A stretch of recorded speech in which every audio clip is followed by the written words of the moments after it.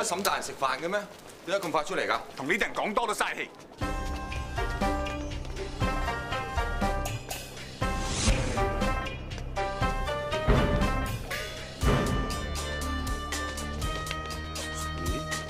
有嘢睇喎！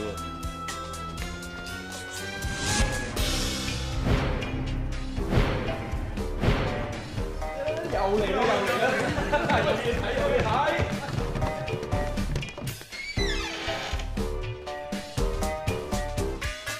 點啊，大玉郎？你到底賣唔賣？明日5時激走場見。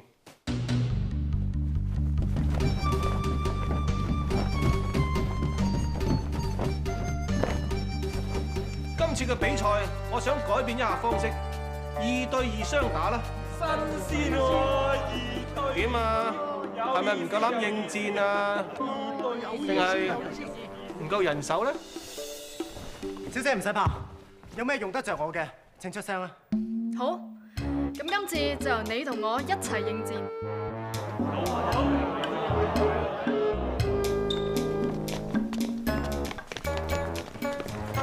梗係去睇埋呢場激走大賽先走啦，穩定係賺。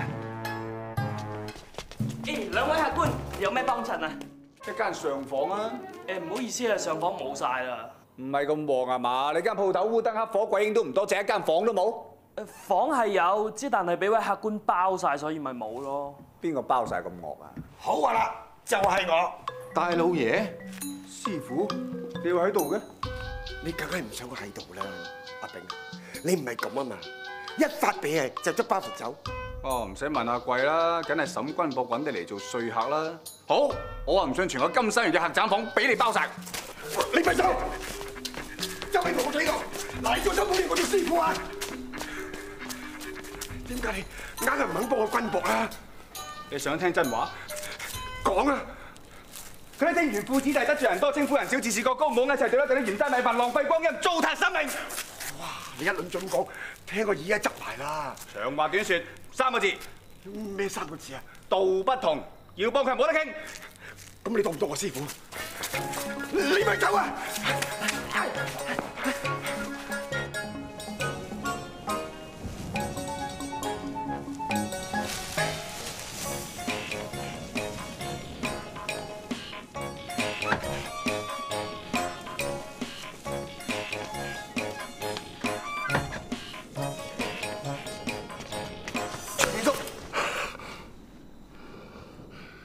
先生，嚇親你唔好意思啊，可唔可以喺激酒館借宿一宵啊？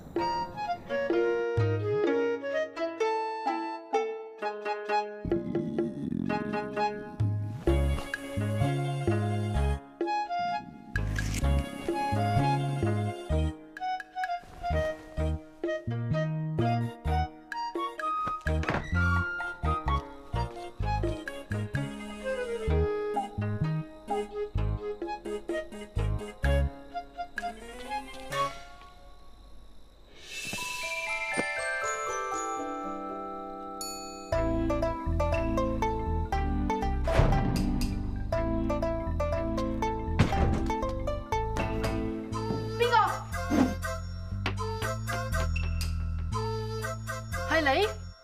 你點會喺度㗎？我阿長勝叔咧就俾我喺度借宿一宵，唔好意思啊，打攪晒啊，小閒姑娘。夜媽媽有覺唔瞓，鬼鬼祟祟喺度做咩啊？我冇，我都想瞓㗎，不過咧就夜寒路冷，又冇咩祭啊，個五臟廟咁啊，瞓唔着啫嘛。又嚟啦！你話如果而家有碗麵食下咁就好啦。唔知啊，小閒姑娘計唔計做乜熱辣辣嘅麵過我咧？你估呢度係客棧啊？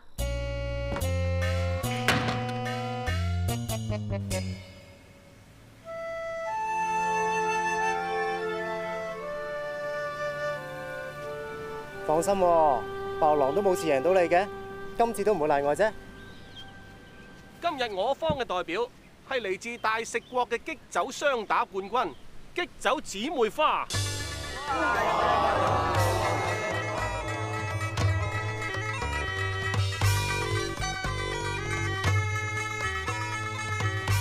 哎呀，妖孽啊！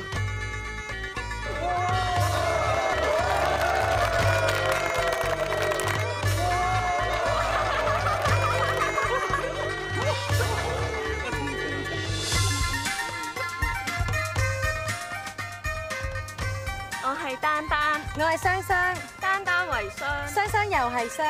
我哋係大食國擊酒雙打冠軍7連霸。心靈相通到咁，唔怪之得係大食國雙打冠軍7連贏啦。今次嘅比賽規矩好簡單，打10個洞，棒數少為勝。小嫻，我讓你打先啦。不必啦，就你先啦。咁你唔好彩啦嚇。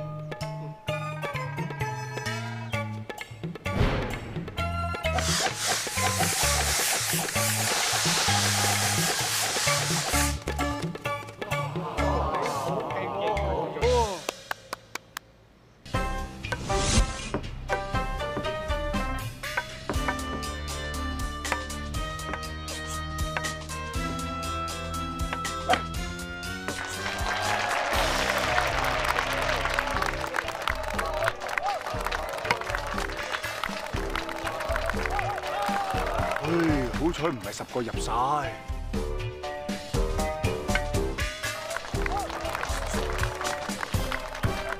通常一個洞要用5棒先可以完成，佢哋用咗21棒就搞掂，厲害厲害！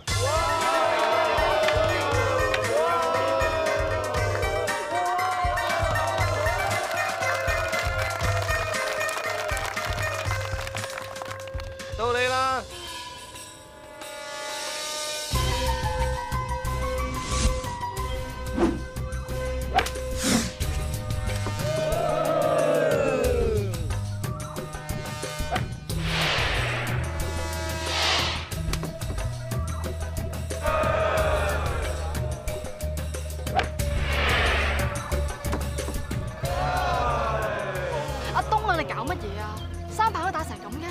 你叫人點追啊？你打假波啊？對唔住啊，我諗我太緊張啦，手震震咁，我唔得啦。東，有冇事啊？東，你點啊？仲有氣，仲搞得翻，快啲陪佢出去飲薑湯啦！喂，點算啊？場比賽打唔到落去咯喎！打唔到落去即係認輸喎，認輸即係我贏噶咯噃。唔得，一係咁啦。由我一個人嚟出賽啊！講明雙打啊嘛，梗係要2個人先啱規矩噶啦。而家就算你棄權啊，我都勝之不武啦。即係咁啦，揾多個人出嚟幫你手啦。但係臨時臨急，你叫我點揾人啊？呢個係你嘅問題嚟嘅喎。嗱，你好快啲啦，我份人冇乜耐性㗎咋嚇。你哋有邊個可以出嚟幫我手啊？講笑咩，小嫻姑娘？你同白玉郎嘅賭注咁大，成間擊酒館喎，我唔好累你啊！輸咗我哋擔當，我哋唔得㗎，我哋唔得㗎。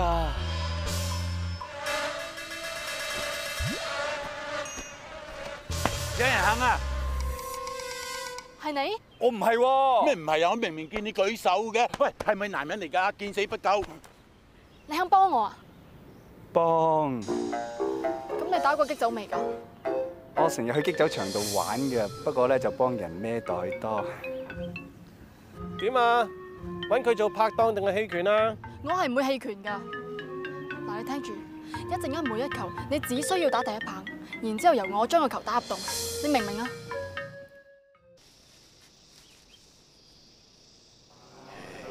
出唔得㗎佢，睇先唔得啦。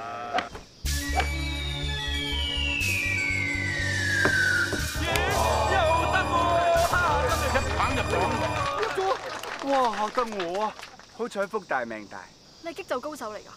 唔敢當，不過4歲開始打擊酒，為人一向低調。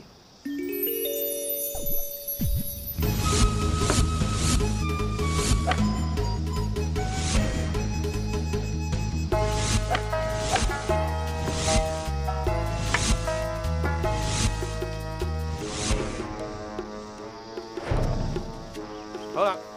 跟住落嚟咧，就第21棒啦。小嫻，如果你有啲咩差池嘅説話，間擊酒館就係我噶啦。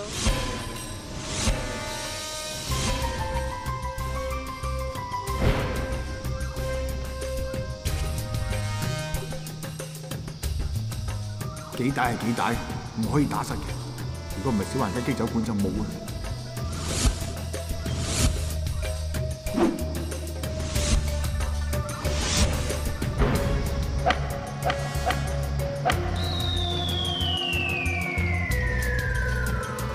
球咧？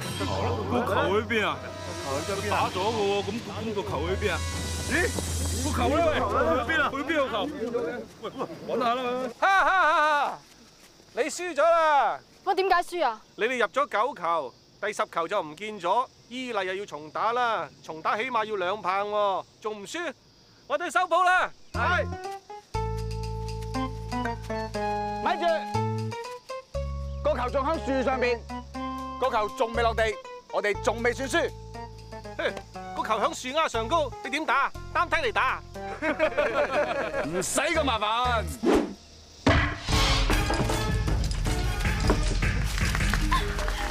好球，贏咗啦！小閒贏咗啦！唔係喎，咁都贏唔到，枉我哋使咗咁多銀兩添啊！真係唔抵啊！咩銀兩？咩真係唔抵啊？哦，你收買咗阿東啊？嚇！點解要咁做？少爺，對唔住啊，我哋只係想幫你嘅咋。係啊，我哋見你同阿小閒姑娘打80場激走都未贏過一場，先出此下策㗎咋。你咁樣做，簡直係有辱激走嘅精神。就算我贏咗都唔光彩啦。唉，小閒姑娘真係好對唔住，係我管教無方。我應承你，我自罰停賽3個月。但係你放心，我一定會翻嚟嘅。走。阿東啊，你點解會咁做啊？你明知激走管對我有幾重要㗎？對唔住啊，小姐。若果我唔係等錢使嘅話，我都唔會出賣你㗎。不過而家你都贏咗咯，我諗我再冇面目留低㗎啦。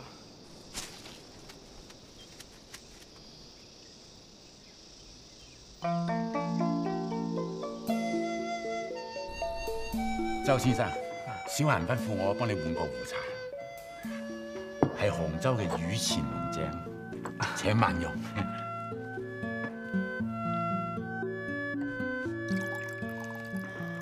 好香咁你陣間飲多杯咯喎，小心啊！啊，估唔到你真人不露相，原來你係激走高手嚟。其實我4歲開始打激走，10歲開始打比賽，而且未逢敵手。係？咁點解喺激走界度，我從來都未聽聞過你嘅名嘅？如果啲人打激走係以技術分高下，我當然樂於奉陪。可惜而家啲人打激走只係講求利益，喺度傾生意、揾着數、搞勾結，根本就唔係切磋技術，所以我不屑與佢哋為伍。所以縱然你有一身奇技，都咁低調。正是如此，知我者莫若小閒姑娘。小閒姑娘都開始發掘到我嘅優點啦。交淺言深，有個不情之請，唔知小閒姑娘可唔可以幫我一個忙？咩事呢？唔怕老實講啊，我已經冇幫沈大人手，暫時未有地方落腳。唔知小閒姑娘可唔可以俾我喺度暫時留宿呢？唔成問題啊！我一陣間叫長勝叔幫你安排一下。咁咪真係好啦。咁你坐下先，我入去煮幾味小菜俾你送茶。咁咪好上加好啦。失陪。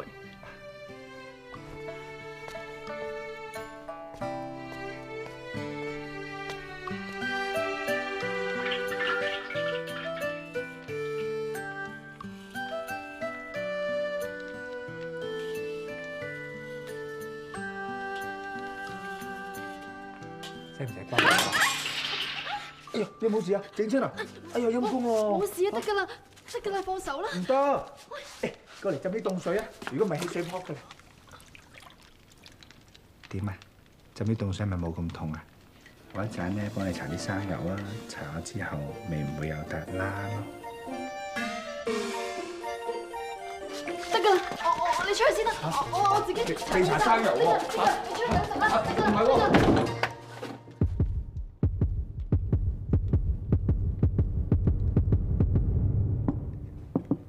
果然色香味全。你試都未試就亂咁讚，冇嚟誠意。誠意？我有。我都估到你嚟咗呢度㗎啦。師傅啊，你揾錢俾餐安樂茶飯我食得唔得啊？你叫咗師傅就應該聽我説話。得，只要唔關沈君博士，乜都得。而家軍博同你有仇咩嚇？都係嗰句，道不同不相為謀，係咁先。周邊快走啦！阿炳啊！阿炳啊！師傅你冇嘢啊嘛？冇嘢。師傅啊，你追嚟做咩咧？睇住自己一把年紀。阿炳啊，你聽我講啦。總之我唔會幫沈君博，你慳翻啖氣亂吐啦，唔好再跟住我。嗱，你再走，我就好似吊起鬼吊住你。師傅啊，對佢仁至義盡啦，唔會再幫佢噶啦。你咁俾面嘅師傅咧，我就係俾面你先幫佢啊！我幫佢幫到盡啦，佢條命都我執翻嚟嘅，你想我點啊？你係咪叫師傅幾廿歲跪喺你面前，你先去留低？師傅啊，你咁我點受得起咧？係咧，點解你咁着緊咁幫佢咧？你同佢非親非故，最多未你細渣。佢係個親生仔嚟。師傅你講少咋？沈君博係你親生仔，佢又黑人憎又不可一世，冇忽似你喎。已經係20幾年前嘅事，當年我冇辦法先至咁做，我係咪太自私？師傅你講真㗎，件事係點㗎？我記得好清楚，當年係雍正4年。雍正4年，未即係我阿爹將我交俾你嗰一年，就係嗰年，喺我哋浙江發生查字亭為民所指嗰件案。當時我心諗，查字亭所出嘅為民所指嘅屍體係全身作反，所盛怒之下，下旨廢除浙江所有會試同鄉試。我相苦讀數10年，由20歲開始3年1試，我都考咗10次。佢想金博有機會，點不知連考試機會都冇，我點對得住寶寶啊！雍正爺一句風燭落幕，改變咗好多浙江讀書人嘅命運。嗰一日，整個杭州城就好似死城咁樣，好多浙江嘅讀書人因為受唔住呢個打擊，有啲懸梁自盡，有啲投河自殺，有啲因為諗唔通，終於搞到瘋瘋癲癲。啱喺嗰陣時，我仔出咗世，我諗咗成晚，點算呢？做父親嘅當然希望自己仔可以有出頭，他朝有日可以做大官，揚名聲顯父母。但係身為浙江人，廢咗鄉試會試，佢就算點樣苦讀，呢世都唔會有出頭機會。就喺呢個時候，我收到一個消息，我喺江蘇嘅一個好朋友沈長倫，佢夫人臨盆在即。沈長倫同我係百拜之交，我諗或者佢會願意幫我呢個忙都未定呢。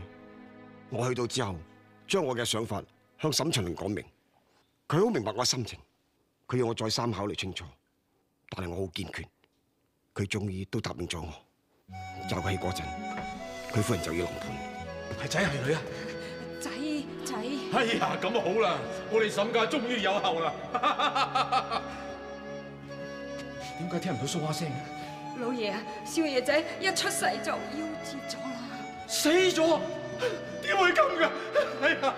沈長倫吐出愛意，當然係好傷心，但係佢仍然遵守諾言。其實咁樣對我嚟講，可能反而係一件好事，因為我知道佢只有君博呢粒仔，佢會更加錫佢。咁啊真係睇唔出喎，師傅你宅心仁厚又肯幫人，但係沈君博不可一世冇忽似你，真係養不教。可能佢細個我唔喺佢身邊，所以變成咁啫。師傅你又唔好怪自己，你都係想佢好，想佢將來可以做官出人頭地，唔怪之得你不惜千方百計又打又鬧又又拜咁要我幫佢啦。係咧，佢知唔知你係佢阿爹？佢梗係唔知啊！呢個天大嘅秘密啦，我點話俾佢知㗎？咁你又將呢個天大嘅秘密講俾我聽？我將你天大秘密講俾你知啊，係想你留低。嗱，你而家乜都知道晒啦，你當幫下我。嗱，佢份人都冇乜嘢嘅，口直心快，得罪人多，清官少。佢細個冇我睇住，所以咁嘅啫。嗱，你唔同啦，你由細我睇到你大。嗱，你當提點下佢，留喺度，佢唔會闖我㗎啦。你留低啦嚇。你咪唔知道官場險惡啊！萬一佢有咩閃失咁點算啊？留低啦嚇！未留咯，師傅你講到咁，我梗俾足面你嘅，點好意思推啊？不過佢總要俾翻幾分誠意我啩。佢好誠意嘅，佢同我講加3倍、2倍、3倍夠啦啩？佢揾錢答我啊！我雖然窮，但係點都叫佢讀聖賢書，有關係嘅。好啦，我叫佢好好湊湊，做到做好，俾足面你得啦啩？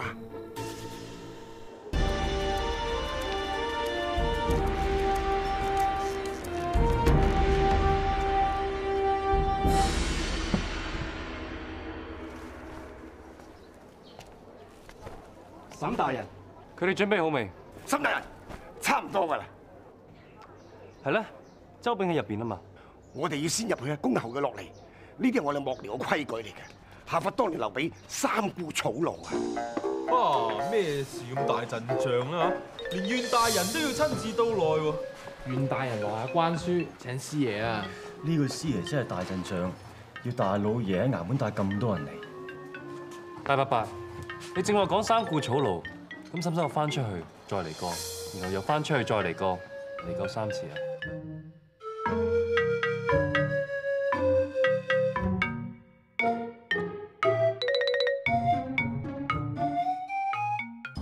唔使，佢好快落嚟㗎啦。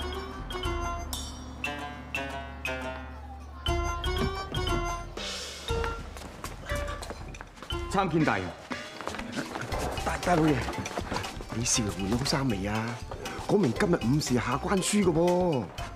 少爺琴晚出咗去飲酒啊，而家仲宿醉未醒啊！佢衰仔喺度搞乜嘢啊？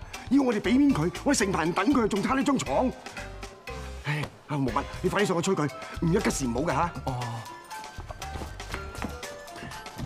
沈大人，唔好意思。大四伯，其實我同佢都相處過一段時日，佢嘅性格為人，唔通我會唔清楚咩？我哋咪等下佢先咯，等到佢瞓醒，我哋先至開始咯。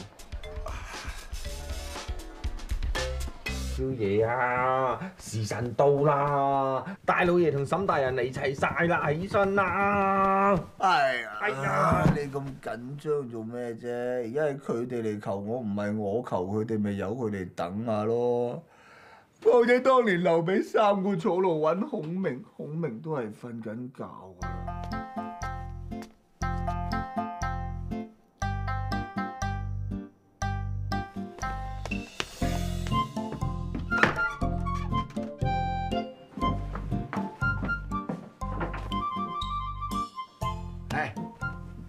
哎呀，都話由佢哋等下咯，唔擺下架子點顯得我嘅身價？身價？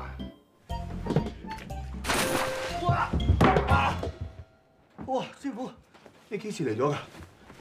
你個衰仔，你話要乜嘢？師傅依足你吩咐，俾晒面你。而家成排人啊，滴滴答答，大鑼大鼓嚟等你啊！你仲喺度擺咩架子啊？係飲多咗2杯啫嘛。頭先我入嚟啊，聽你發開口夢啊，我親耳聽到㗎。唔擺架子顯唔到有身價啊嘛。我係咁樣講下啫嘛，師傅使乜兜盆水照頭淋咧？我唔淋你，你唔會生性㗎。你睇下你啊，自出師門以嚟，冇一份工係打場嘅。而家稍為安定啲啫。講錢，阿君博加到你3倍速收。講面，禮賢下士，寫埋關書俾你，你仲想點啊？你係咪想激死？大老爺唔好咁勞氣啊！我即係斟杯茶俾你。師傅唔使咁勞氣嘅，我飲多2杯啫嘛。我都係你徒弟嚟㗎，雖然徒弟咧就唔及得你個衰仔啊！我怕咗你啦，快啲落去，唔作吉時唔好㗎。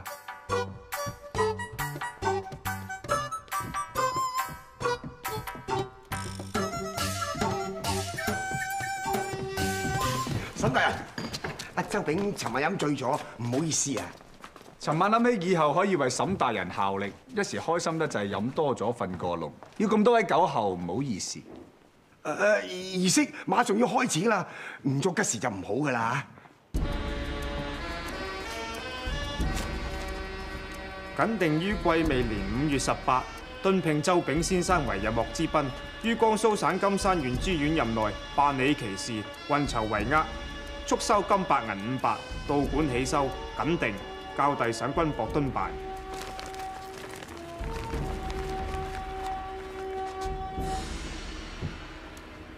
請周夫子接關書。周先生，以後就請你多多提點，我要打點分憂啦。不敢，不敢。周炳終於正正式式成為金山縣知縣衙門西席。沈大人，你起得一個名幕啊！以後你哋兩個好合作喎。沈大人，關書我就收咗啦，不過仲有個少少嘅要求。你又想點啊？希望沈大人可以成全，煩請師傅代為跟進，同阿大人佢講聲。乜咁多要求㗎你？一接書之日於擊酒館設宴4席，以示尊敬。二上任後3日之內，須先繳付半年束收，以示誠意。三須設一所3進式宅園，為安身之所，所以是關顧。哇！你諸多要求嘅，阿沈大人一早咧同你預備咗住所㗎啦。你而家又要咩3進啊？又先繳付半年束收啊！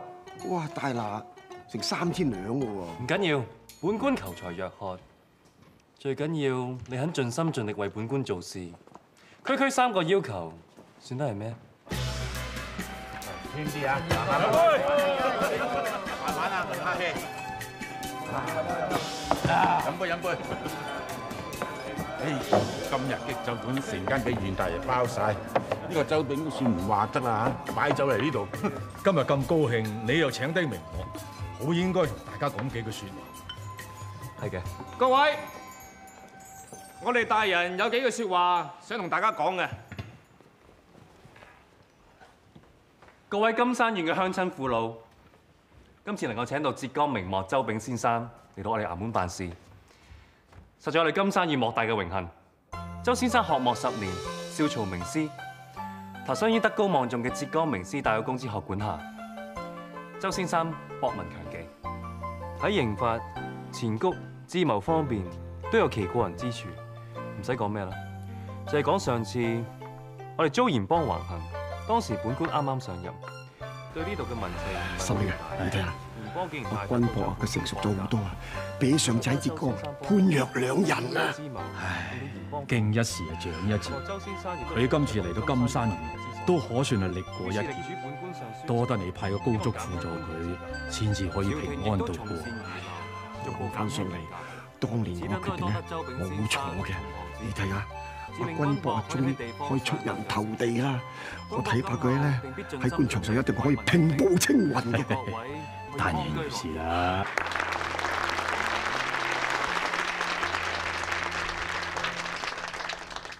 各位，承蒙沈大人不棄，招攬區在下為金山縣縣衙西席之位，知遇之恩，令在下涕淚交零。沈大人乃一時俊傑。為官清廉，少有大志，以造福天下為己任。在下得以投身其下，必定鞠躬盡瘁，為大人肝腦塗地，為本縣百姓謀福祉。呢杯係在下敬大家嘅。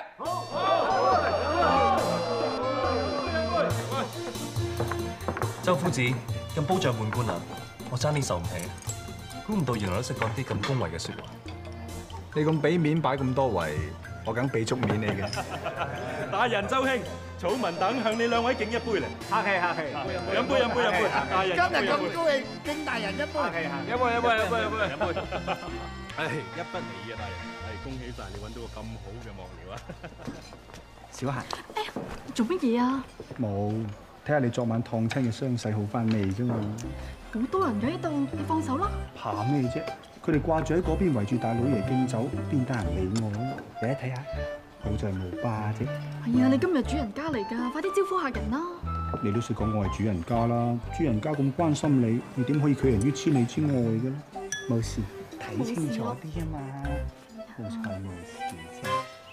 周先生一直都幫緊我哋衙門做事，不過今日先至正式上任就幕，咁以後衙門嘅事就交俾你啦。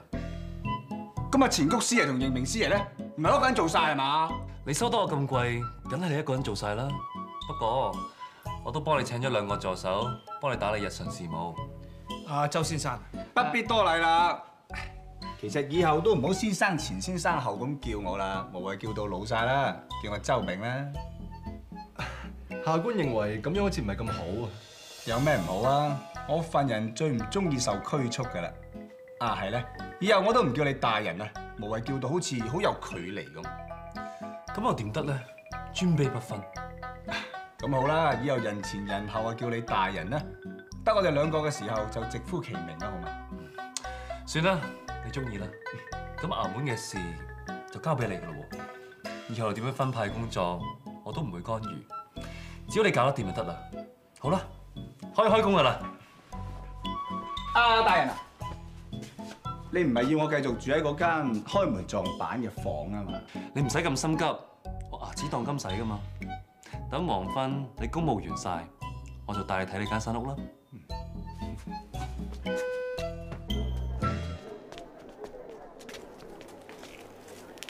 少爺，間屋好似幾好。咁都叫有少少誠意啦。做幕僚起碼要有間咁嘅屋先似樣嘅。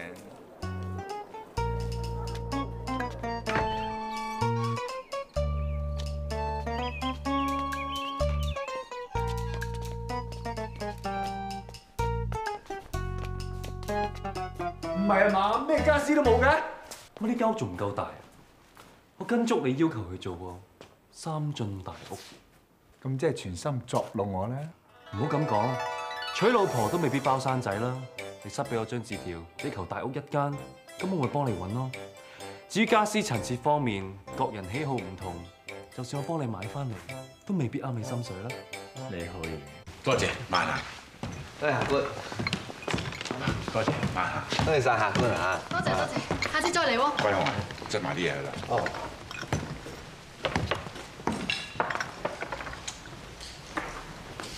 好夜噶咯喎，我哋要打烊噶啦。我今晚唔翻去啦，我無家可歸。尋晚飲酒嘅時候，聽佢哋講，我大老爺預備咗間大屋俾你住喎。你大啦，得個大字。入到間屋咩都冇，得4埲牆，冇家私。我問佢點解冇家私啦，佢話娶老婆都唔包生仔喎。你話咪有心整蠱我？大老爺係你東翁嚟，佢請你翻嚟係想你幫佢噶嘛，點會想整蠱你咧？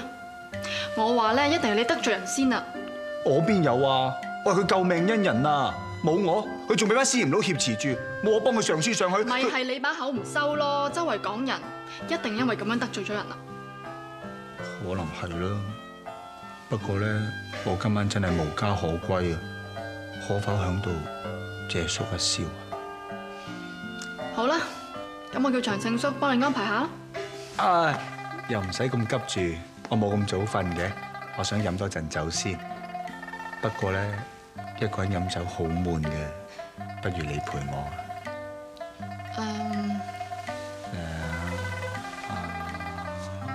好啦好啦，我陪你一陣啦。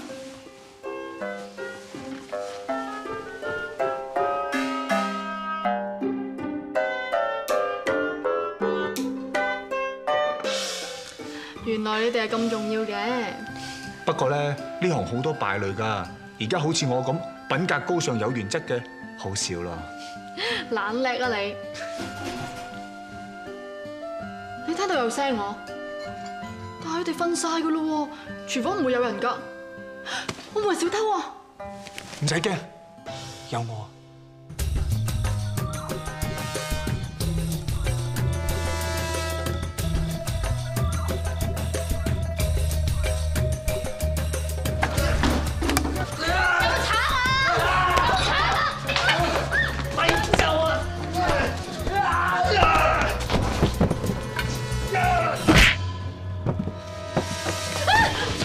主人咩事啊？啊！你哋放咗我啦！我真係因為一時肚餓先入嚟偷包嘅啫嘛！唔係，我唔係偷嘅，我有錢嘅。嗱，你哋放咗我，我賠翻錢俾你哋啊嚇！信你先奇，本嚟偷幾個饅頭好小事，不過你打傷咗我噃，你打傷咗知縣大人，背後只需要我幕僚周炳。咁我10倍賠翻俾你啊！點啊，牛遠成？周先生，你捉翻嚟嗰位犯人，本官已經將佢收押好啦。不過佢鬼殺咁嘈，成日話會賠翻10倍錢，叫我哋放咗佢。由得佢嘈啦！估唔到我翻2日工就幫金山縣捉到個賊，連你哋衙差嗰份都做埋。睇嚟周先生身手都唔錯喎。唔好睇個文弱書生咁嘛，有練嘢㗎。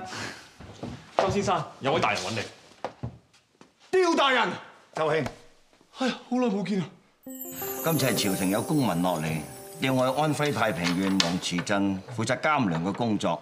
路經呢一度，咪順便嚟探下你呢位老朋友咯。不過聽聞嗰邊災情都好嚴重，睇嚟呢件苦差嚟喎。唔緊要，只可以幫到啲老百姓。再苦嘅差事我都唔怕。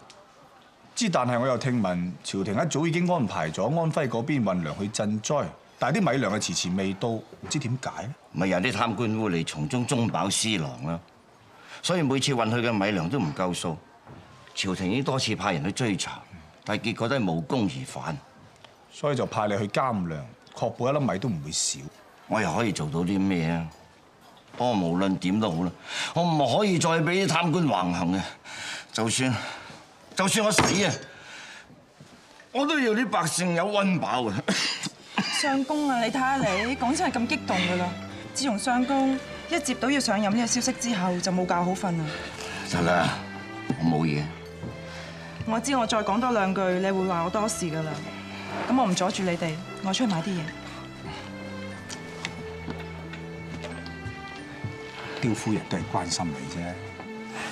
周兄啊，唔好淨係講我。我一嚟到金山縣呢度，就聽到啲老百姓讚你哋呢度嘅知縣沈大人，話佢嚟咗之後政績唔錯。佢唔單止打擊私鹽，而且仲上書朝廷要求平抑官鹽嘅價格。睇嚟呢兩大德政應該出咗唔少力。唔係唔少力，係全部都係我嘅力。呢兩大德政都係我出謀獻策。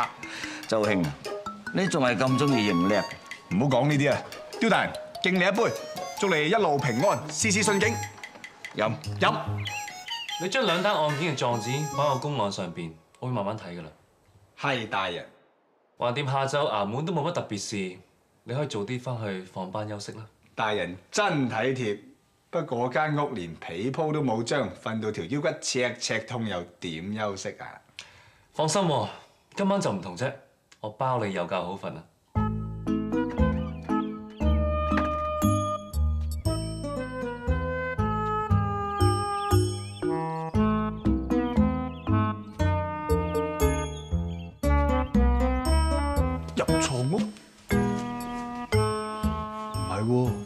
我住響樹㗎喎。哇！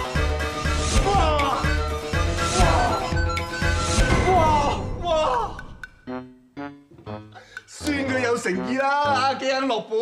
望媽斟茶。少爺飲茶啦。老婆真係輪鬼盡嘅啦！做咩三個人見咗七拍啊？哦，唔係啊，老婆。你點會嚟咗嘅？你而家好唔想見到我咩？唔係，少爺，少奶煲咗納豆糖水，請你試下。好。淨係掛住食，你呀冇心肝㗎！住咁大間屋都唔通知我一聲。唔係，我諗住安頓好之後先派人翻去接你過嚟啊嘛。之前咧間屋空框框，凳都冇張㗎。咁而家啲家私你喜唔喜歡啊？喜歡，好靚啊，老婆。係我知㗎。你知嘅？你有咁多銀兩咩？咪阿沈大人咯，佢不知幾好喎。除咗揾馬車嚟接我之外咧，仲預支咗你半年嘅速收過我添。半年速收，買啲咁嘅嘢？咁我哋都諗住喺金山縣長住咯，咁買好啲，住好啲唔好咩？好。蘇夫人。沈大人。沈大人。蘇夫人，間屋滿唔滿意啊？滿意。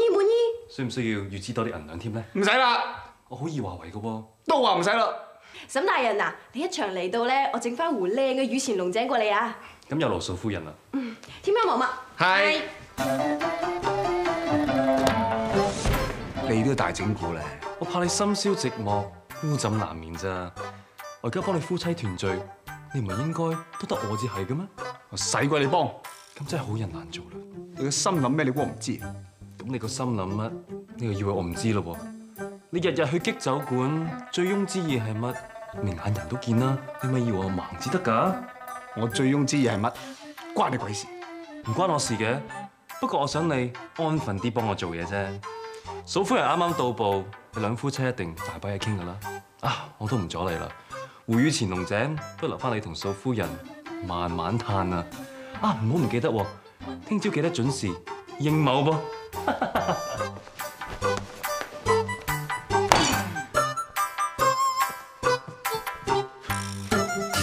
哇！估唔到咧，金山縣地方細細啊，咁多嘢賣啊嚇！老公，激酒館啊！不如我哋咧去開下眼界，順便歇腳啊嚇！好啊！唔得。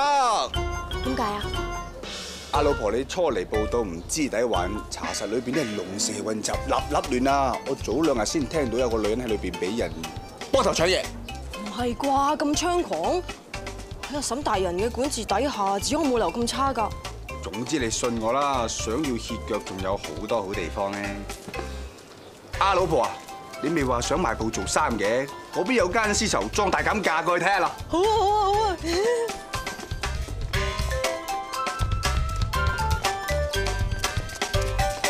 試下嗱，姑娘仔你唔買你試下嗱，呢啊搽咗好白好滑㗎。阿炳啊炳啊炳！你少爺咧？頭先明明喺我哋後面㗎，此日就炳冇尾飛圖啊！台上戲，人隨着你，如像影不管那場地，來為你同謀是你，能變出招種見先機，從未要發光台前，從未故意的爭先。光輝歡笑聲，我習慣靠於一邊。情在變，甘心飾演你與我角色之間轉變，真心分兩邊，背後細節1000篇。